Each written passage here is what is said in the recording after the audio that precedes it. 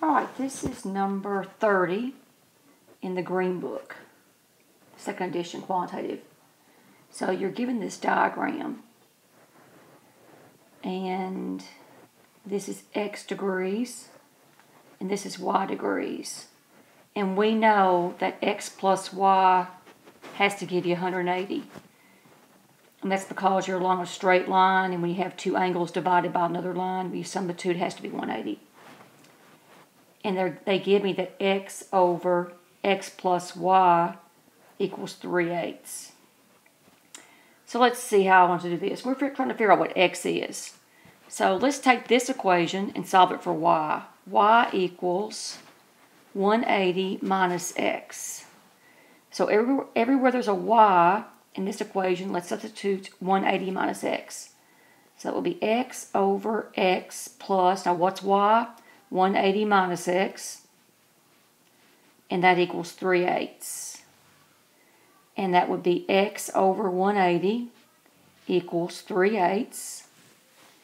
And now let's cross multiply. That gives me 8x equals 3 times 180. 8x equals, that would be 0. 3 times, it doesn't look like a 0. 3 times 8 is 24. And that would be 540.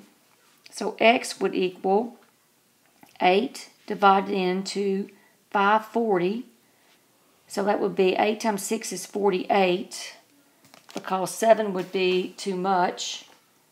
So 8 times 6 is 48. And then you're going to do 54 minus 48. And we'll have to borrow. That's a 4, that's a 14, that's a 6, and that's a 0. How many times will 8 go into 60? 8 times 7 is 56. So that's 56 with a remainder of 4. And 4, which would be 4 over 8, or 67.5. Now let me look at my answers for number 30. So actually, as soon as I got the 67, I could have stopped, because if I look at my answers, that's the only one that has a 67 in it. There was no need to figure out what the remainder was.